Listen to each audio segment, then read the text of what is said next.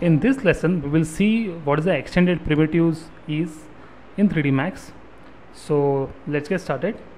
If you see here standard primitives, below that it's an extended primitives. Just click on extended primitives. So there are the objects. First we will see this Hydra. So by dragging, if you see, it's a very simple objects, but if you orbit around, I'll press Alt on my keyboard and middle mouse button, so you can orbit around. If you see, it's very simple object. I'll go to modify. You can see there are options like cube, octa. So in this you can change its parameters like this.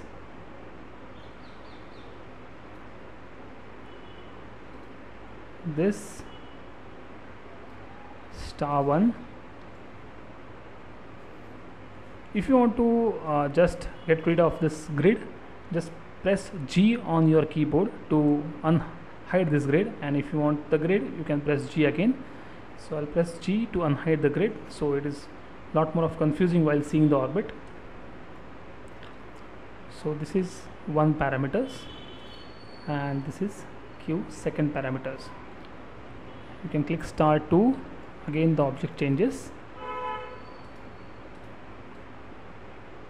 like this. So this is what, and is an axis scaling. You can see reset. See, if you see over here, you can see the scaling. Basically it's a scaling of an parameters PQR like this. So second object, I'll go and I don't want to save this, I'll say reset. No and yes. Go to again extended primitives. I'll say chamfer box. If you drag like this from top viewport, click, it's a box. If you see on first, I'll just change this realistic to shaded.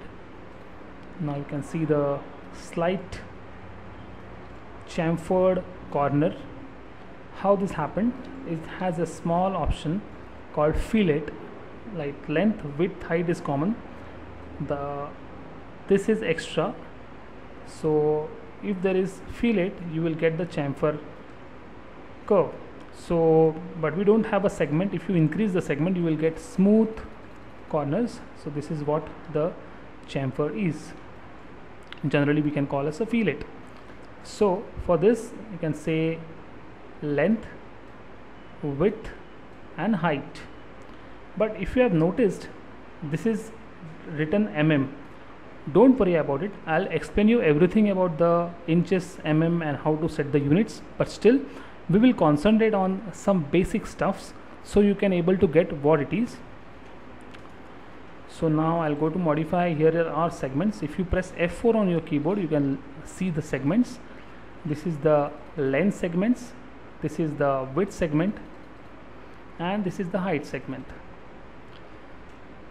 Now I'll take second option like oil tank and see this thing. I'll go to modify, say radius, say height, cap height, blending the cylinder and circle like this. You can blend it. You can add segments, you can add sides, you can have a slice as well.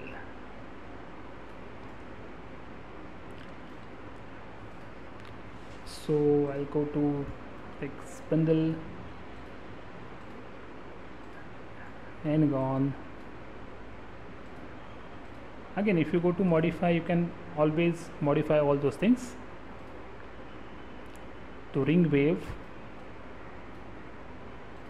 there is a special thing in this ring wave. If you see, it's a simple object, but when you play it, there is a play button, you play the animation. There is an inbuilt animation in this. I'll go to modify. ring wave radius, radial segments, say ring width. Again you can see how it plays, and you can extrude as well. See, this is, you can extrude and you can always play.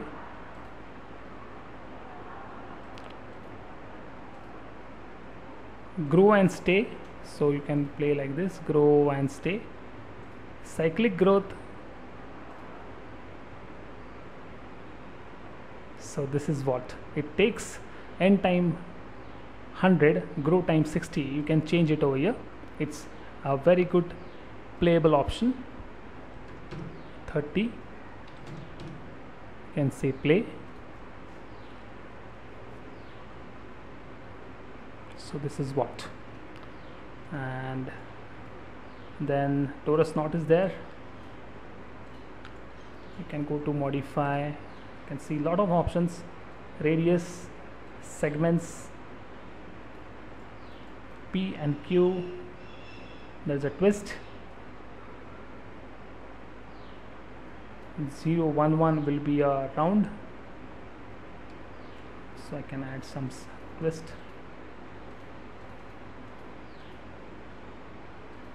Don't want to be equal, maybe 3, or it may be 1.5, something like that. So say radius again, see, you can come down with the radius, sides, eccentricity, so you can bend around. If you go to circle and say eccentricity, you can able to get it properly. You can have a ring like finger ring with this. You can say twist, lumps, lump height, these are lumps. You can say come down with the lumps like this, lump offset. So this is what, and again we have a capsule, spindle, a ring wave, we have seen prism,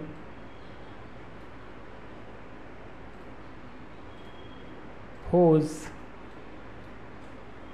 Hose is very different kind of object in extended primitives. If you see there is a bound to object pivots, I'll let you know right now, because we don't have to see again what is a hose does. Basically it's very simple. So if you see a free hose which have a lot of options about the height and segments as of, and start cycle, end cycle, this is the end cycle where you want to end, and these are the cycles, how many cycles are there, if you want 2, 3, 4 or 5, and diameter of it. So if you have 2 more objects, like I'll take one box,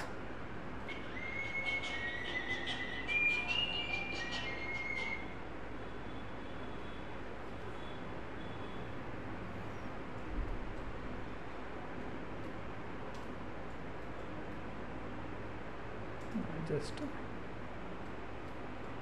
drag this box to hose.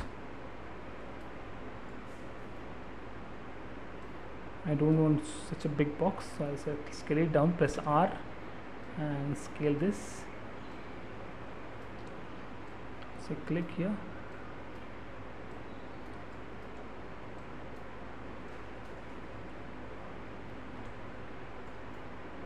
just press Z on my keyboard, it's a zoom. Now I'll make a copy of it. We have learned how to make a copy. If you press shift and drag, it will make a copy. Now I'll say OK. I'll click on bound hose and say mount to object, pick top object, pick bottom object. Now if I select this box and do up and down, this is what it happens. it is bounding to that box. So it has been sticked the top and the bottom. It's like a spring. So this is what the different part of this hose. So let's say extended primitives. Again, it's have a L type extension. Drag here and wide, then thickness of the wall. I'll go to modify. With the side length you can adjust. There is a front length, side width, front width, and the height. Of course we have segment option, so we can add a segment as well. And the C extension. So this is what. To modify, you can adjust all those things. As of, we have seen all those objects. So in next lesson we will see a spline, how to use the shapes and the splines. So in next lesson we will see that.